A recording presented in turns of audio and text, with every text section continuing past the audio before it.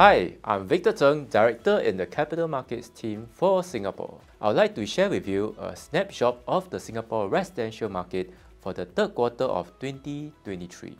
Prolonged macroeconomic headwinds, global uncertainties, and multiple rounds of cooling measures have led to a less optimistic outlook among home buyers.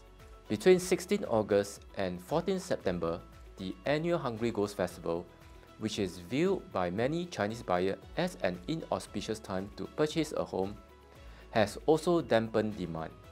More projects were launched in the first 3 quarters of this year compared to the same period last year. While home buyers have shown healthy interest for notable projects launched this past quarter, there are indications that they are becoming more selective. Reasons include macroeconomic uncertainties and the anticipated launches of more projects in the pipeline.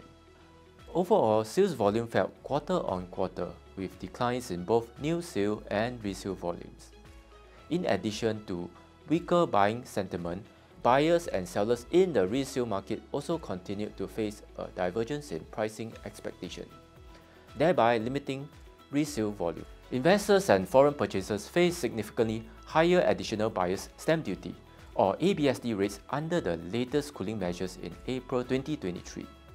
The core central region, which experienced greater exposure to foreign purchaser and property investor, is subjected to greater challenges amid prohibitive ABSD highs.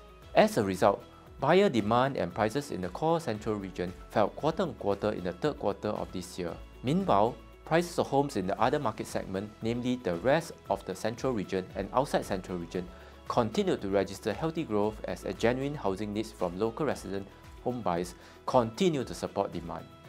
Higher price levels were also set by project launches in this region in the third quarter, as developers have previously committed to steeper land and related development costs. Developers are more cautious amid heightened policy and development risks that may impact the overall feasibility of new projects. Given a 10-year annual average private new sales of about 9,700 units, the current unsold stock of about 17,200 units, excluding executive condominium, would spur developers to remain on the lookout for sites to replenish their land bank.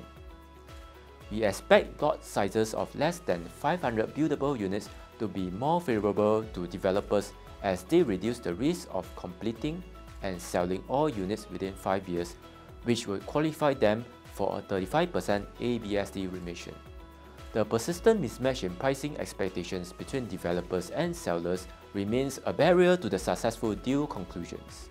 Despite the current challenges faced by developers in the residential collective sales market, we see opportunities to redevelop commercial zone spaces into mixed-use development with residential components.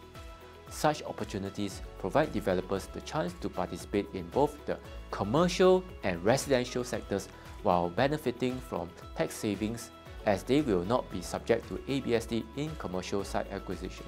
For the rest of the year, we foresee residential buyers, especially owner-occupiers, to support demand for private homes, while investors and foreign purchasers remain on the sidelines. We expect home buyers to stay price-sensitive amid prolonged market challenges, though popular upcoming projects that are reasonably priced could continue to draw interest. The high land costs previously committed by developers for upcoming projects, combined with the current low inventory of unsold homes, should keep price levels relatively stable in the next 6 months, barring any further weakening of the economy. Thank you for watching this quarter's Residential Real Talk. We will see you next quarter.